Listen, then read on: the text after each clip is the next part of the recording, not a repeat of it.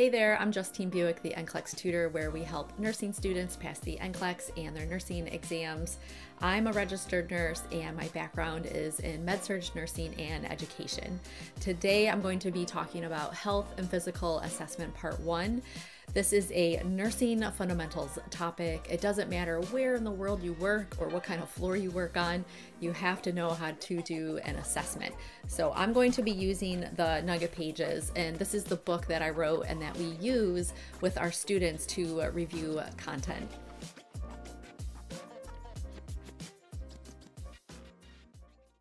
We're going to start off at the very beginning, health and physical assessment.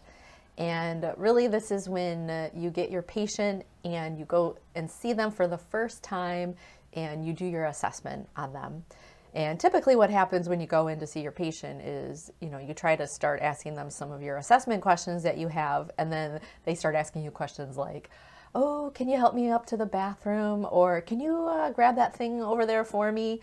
So you start to get, pulled in a different direction than what you really wanted to do when you first went in there, what you thought. So just know that you're going to have to roll with it, and you really are assessing your patient as they are asking you things to do. So just keep that in mind and just kind of go with the flow. So with this right here, we're going to start off with the principles at the very beginning. So the nurse, that's you spend the most time with the client, you have the most complete picture, and you communicate the client's needs to the rest of the healthcare team the most effectively because you are with the patient the most. There's 3 areas of assessment that you'll be doing on your patients: body, mind, and spirit. So body is assessing those physical symptoms, mind is assessing their mental health, and spirit is assessing for any religious or spiritual beliefs. So you need a framework to guide your nursing care.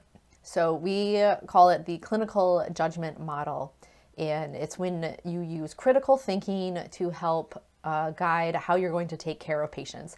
And I know that your instructors, or at least some of them, definitely make critical thinking or that concept sound very mysterious, and really it's not. It's super easy to understand like what actually critical thinking is.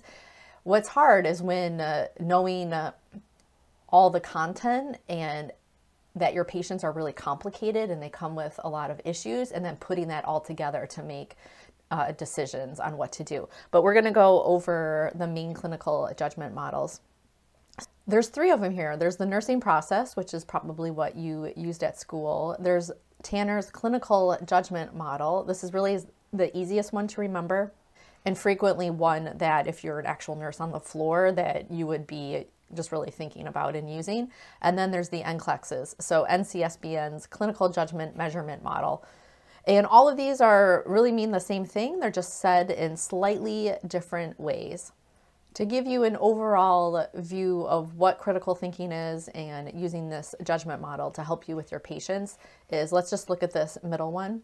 So you notice things about your patient, so that sign and symptom data that you gathered, maybe some labs and some diagnostic tests. So that's really taking in all of that information. So what do you notice? What do you notice that's normal? What do you notice that's abnormal? And that's critical thinking right there. And then the next step is interpreting that data. What does that data actually mean? How do you interpret that sign and symptom data? How do you interpret those labs and that diagnostic test and what those patients are telling you? Then the next step is responding to that. So what do you do? What are your interventions? What kind of teaching would you do? What kind of medications would you give? And then the last step is just reflecting. So what worked? What didn't work? Did they understand the teaching? Did they not understand the teaching? Did that intervention actually make a difference, or do we need to go back and try something else to see if that works? That's critical thinking. That's the nursing process, and it's the ADPI, assess, diagnose, plan, implement, evaluate is the exact same thing. It's just said in a different way. So assessing, getting that assessment data. Your nursing diagnoses, we're really not using those in the clinical setting. They're not asked about on the NCLEX. We would call those problems in the clinical setting, and they might say that on your tests. And you might get nursing diagnoses on your tests at school, but not on the NCLEX. What is your plan for your patient? So that's your responding. What are those short-term and long-term goals?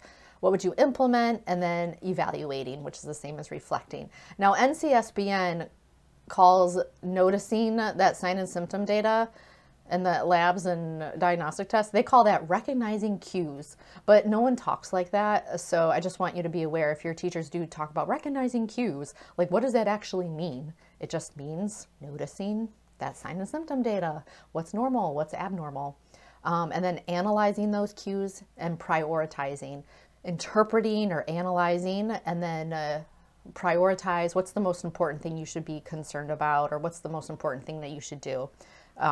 Generating solutions, those are your expected outcomes. So what kind of things do you think you should do? So responding, and then take action, and then evaluate your outcomes, which seems pretty in line with everything else. Reflect what worked, what didn't work.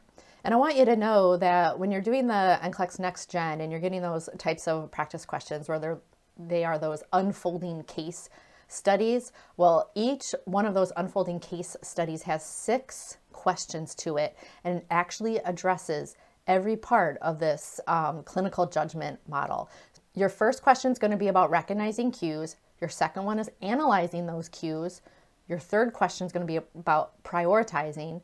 Your fourth one is about getting some interventions, generating solutions. Your fifth one is actually doing those interventions. And then your sixth one is evaluating. How did that work out? So that's exactly the 6 steps for the judgment model, and then the 6 types of questions that you'll get in those unfolding case studies. All right, but in order to do all of that, you have to know content, okay? So taking care of patients is all about critical thinking, using strategies for your test questions, which actually the strategies are like critical thinking skills, and then knowing content. So how do you study diseases and conditions? So the first thing you need to study is the patho, or the cause, and risk factor. So how does this disease wreak havoc on the body? What caused that disease, and are there any risk factors? And if you know that, it's going to make the rest of the stuff to remember so much easier if you know what a disease is. The next thing you study is the signs and symptoms. So how does that disease present itself? The next thing you study is the diagnostic tests and the labs that go along with it.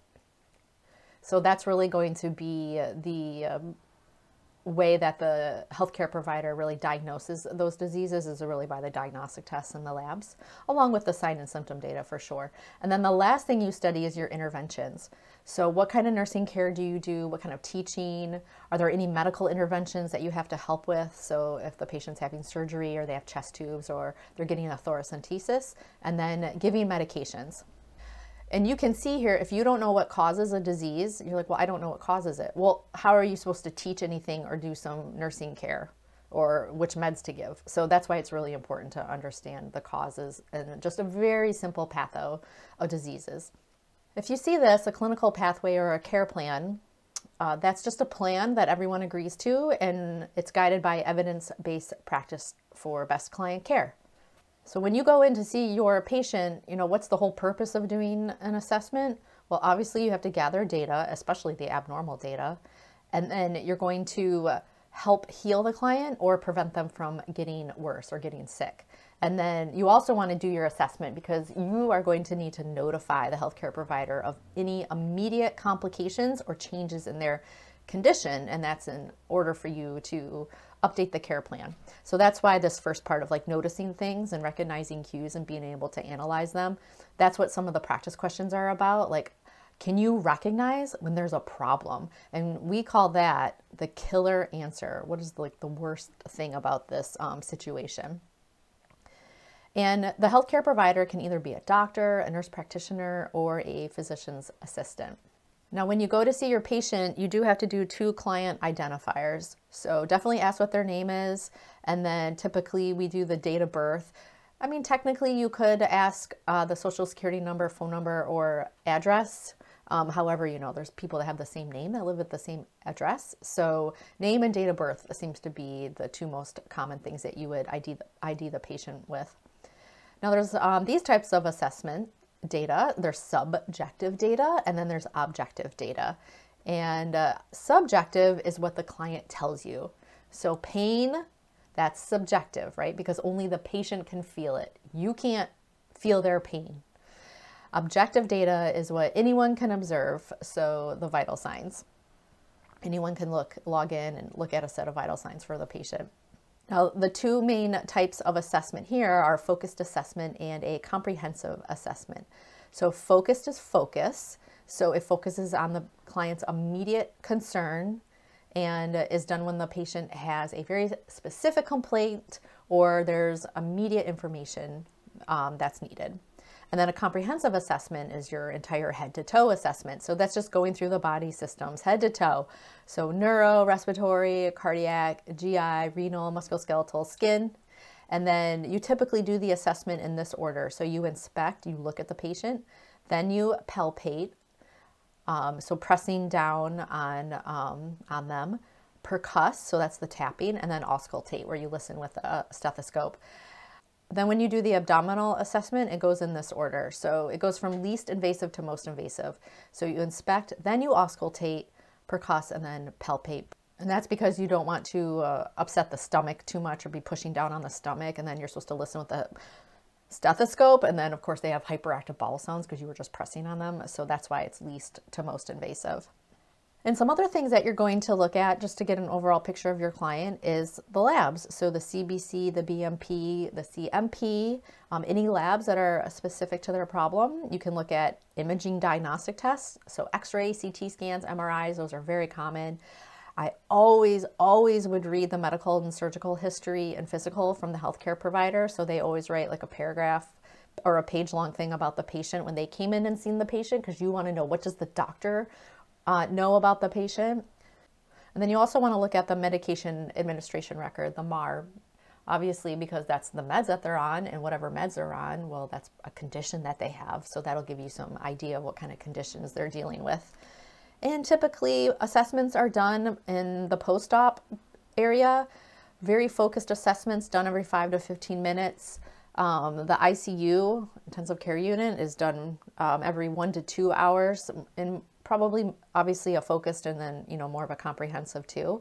Progressive or a step-down unit every 2 to 4 hours, and then a med-surg floor is every 4 to 8 hours. And I would say 8 would probably be too long. So, you know, every 4 hours. Well, I hope you found that helpful. If you are interested in getting the Nugget pages, you can go to the website to purchase that, the NCLEXtutor.com. And we also have a whole team of tutors that are available to help with tutoring. So thanks for watching. Bye.